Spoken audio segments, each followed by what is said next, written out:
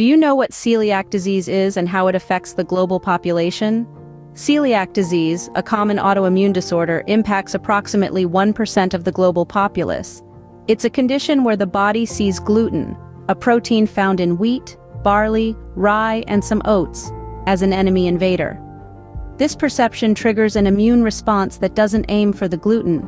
Instead, it attacks the small intestine's lining. This immune response specifically targets the villi, tiny finger-like projections lining the intestine, essential for the absorption of nutrients. When celiac disease strikes, these villi can become damaged or flattened, a condition known as villus atrophy. This damage hampers the small intestine's ability to absorb vital nutrients effectively, leading to various nutrient deficiencies. This can result in conditions like anemia and osteoporosis. The diverse symptoms of celiac disease range from gastrointestinal issues like diarrhea, abdominal pain, and bloating, to systemic symptoms such as anemia, fatigue, and joint pain. You may wonder, how is celiac disease diagnosed and treated?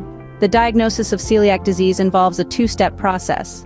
Firstly, serologic or blood tests are conducted to identify the presence of specific antibodies, like the tissue transglutaminase antibodies. Following this, an intestinal biopsy is performed, which is considered the gold standard for diagnosis.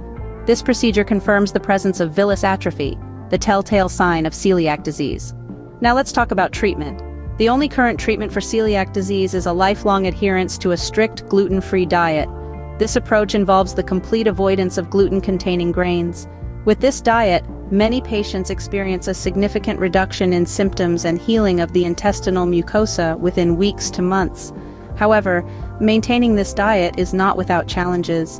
Gluten is ubiquitous in food products, and there's always a risk of cross-contamination. Patient education and regular follow-up are crucial for effective management of celiac disease. What does the future hold for celiac disease patients?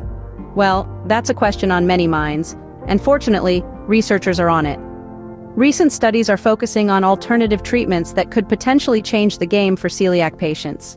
One of them is enzyme therapy, an approach that aims to break down gluten in the stomach before it reaches the small intestine, thus preventing the damaging immune response. Another promising area of research is gluten-free grain breeding.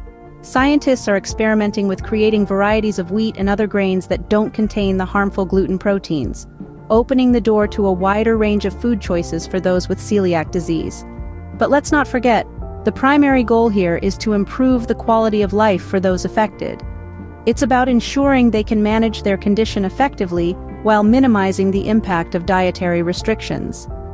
Celiac disease's management revolves around a gluten-free diet, a challenging yet essential aspect for preventing long-term complications and improving patient outcomes. With the advancement in research, the hope is to develop easier and more effective management strategies.